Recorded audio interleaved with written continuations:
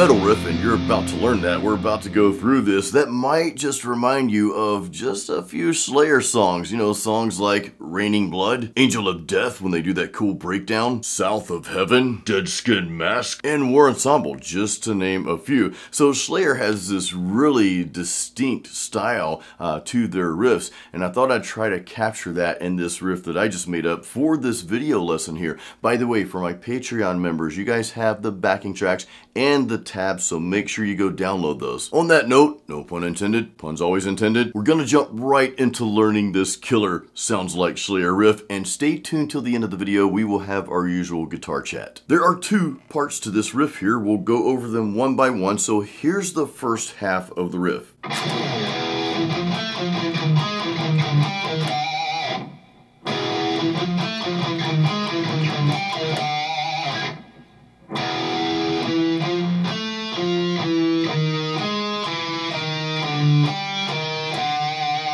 Now, what makes this simple is we're playing all these notes in this one little section right here, okay? And the single note riffs, we're only playing those on 2 strings, so just a lot of back and forth between the A and D strings here. I like to simplify things when it comes to riffs and even leads and anything. Just think of what makes this easy. I want you to adapt that mindset. What makes this riff easy? Whether you're learning somebody else's riff like you're learning this one now, or you're writing your own riffs or leads. Sometimes I'll even play something that's like, man, I can't really remember what I just played, so I had to kind of break it down like, okay, what makes this easy? And if you have that mindset going into it, I think it will just help because a lot of guitar playing, guys, I mean, you put in the time, right? You got to put in the time and learn and play and practice as much as you possibly can, but a lot of it's also up here. You have a lot more power within you to do things not only on guitar but in your life as well. So I want you to adapt that mindset that you can do this, okay? And I know for some of you this riff is easy, okay? I get that, but I'm really just talking to all of you. Just adapt that mindset. What makes this easy? What makes this simple? And then simplify it in your mind. Didn't mean to go on that tangent there, but hey, you guys are used to this for me, and hopefully it's part of why you watch my channel, so thank you for that. All right, let's break this down. We're in standard tuning, okay? We're gonna play the E power chord first.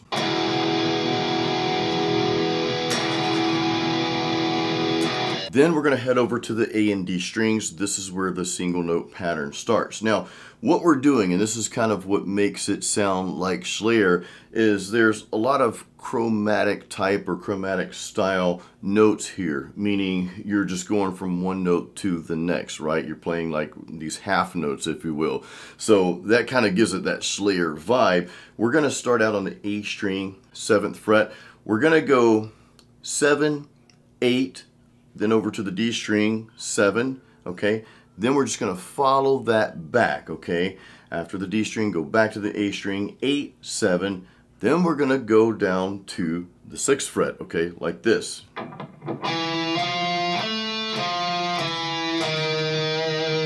That's that chromatic part that I was telling you about, okay?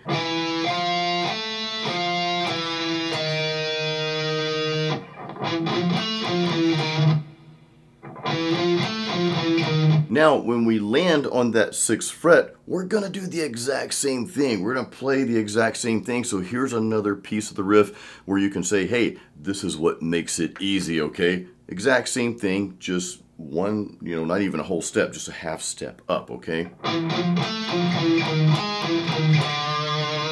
Okay, so again, let's go through that real quick here, okay? A string, we're gonna be on 7, 8, D string 7, back to A string, 8, 7, then 6. Now we're gonna start that pattern over again, but where we're at on the 6th fret, we're gonna start from that part, okay? Now A string, 6, 7, D string 6, then back, and then we'll land on the 5th fret.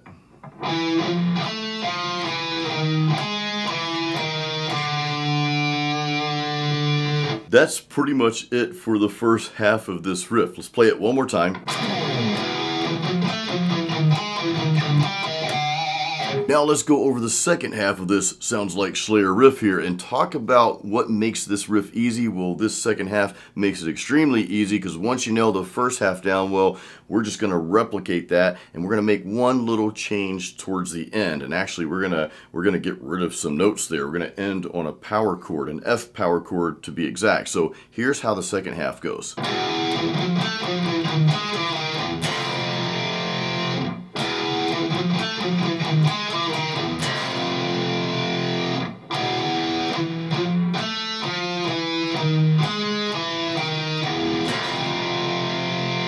A string, frets 7, 8, D string 7, then we go back to the A string and just reverse that, back to the A string, 8, 7, then we go to 6, and we kind of just do that same pattern over again. That would be A string 6, 7, D string 6. Then when we get back to the A string, we're going to go 7, 6, and that's when we cut the riff off. At that point is when I hit the open E string.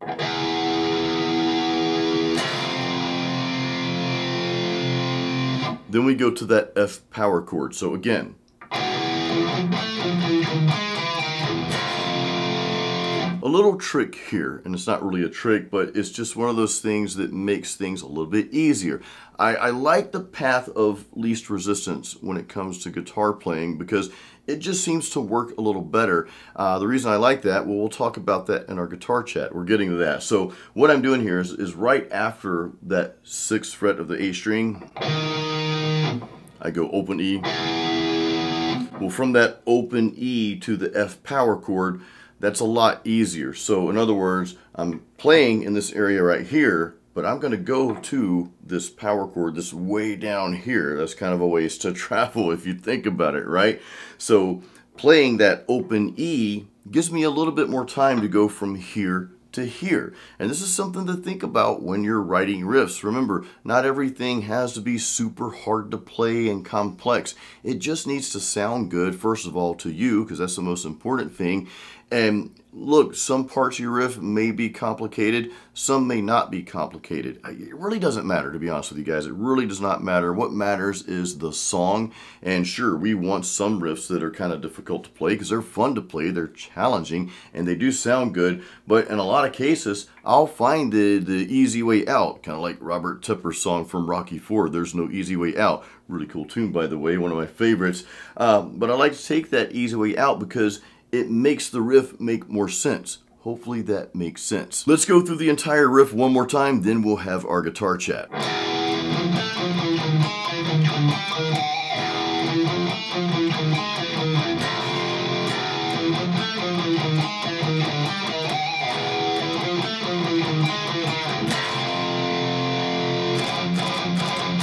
It is time for our guitar chat, guys, but real quick, if you do not have my free practice guide, Metal Riffs and Licks, grab a copy of that. There's a link in the description of this video. If you already have that, and that has helped literally thousands of metal guitar players, by the way, but if you have that, I also have guitar courses like my Metal Riff Master Heavy Metal Rhythm course. I also have a beginner's course called Metal Guitar Apprentice if you're just starting out or need to revisit the basics. Links to all that good stuff is in the description of this video. If you remember, I mentioned in the beginning of the lesson, I wanted you to just simplify things about riffs. Not only the riffs that you're learning, like this lesson here, but also the riffs that you're writing. And guys, spend more time writing your own riffs than trying to learn something else. I love the fact that you learn my riffs. I appreciate that. I put them out there for that reason, but I don't want you to stop there. Don't stop there. I want you to expand on that. What else can you do with that? What are some other notes or some other ways you can play it?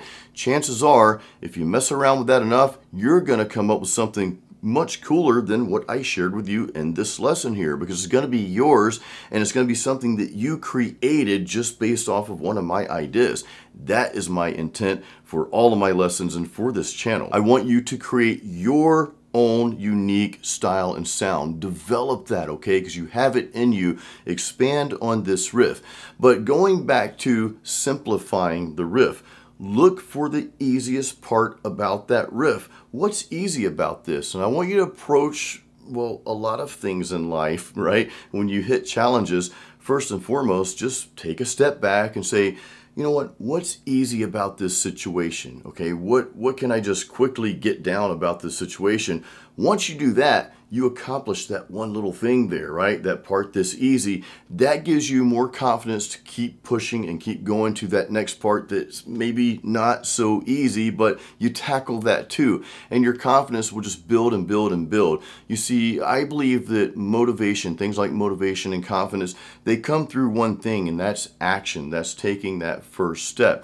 So sometimes we want to take that first step, but we look at the big picture. It could be this riff over here. And I know this riff wasn't ultra complicated, guys. And remember, I talked about that. You don't have to always have a super complicated riff. It's more about the song, right? But when you have this section of music that you're trying to learn, whether it be a guitar solo or a rhythm or riff or whatever it may be, look for what's easy within that and then go for that first.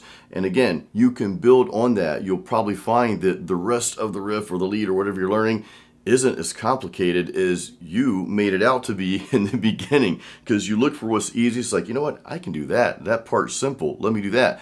Next thing you know, you're doing the next part, the next part, the next part. So I just want you to think about adapting that mindset when you go into, especially writing your own riffs. And hey, apply that to some other things in life as well. You know, not everything is as complex as you may think. Actually, most things aren't. And I want to give you that confidence. And I want to encourage you that, guys, you really can do what you want to do with your life, with your music. You've got it within you. Develop your own style though, okay? Develop your own way of doing that. And I think that's very, very important. So guys, I hope this lesson helped you. Don't forget the links in the description of this video, my free practice guide, Metal Riffs and Licks. I've got my guitar courses, my book, and of course my music's in the links as well. So do check those out. That really helps support me. And thank you so much, guys, for watching my videos. Until the next video, you know what to do. Keep it metal.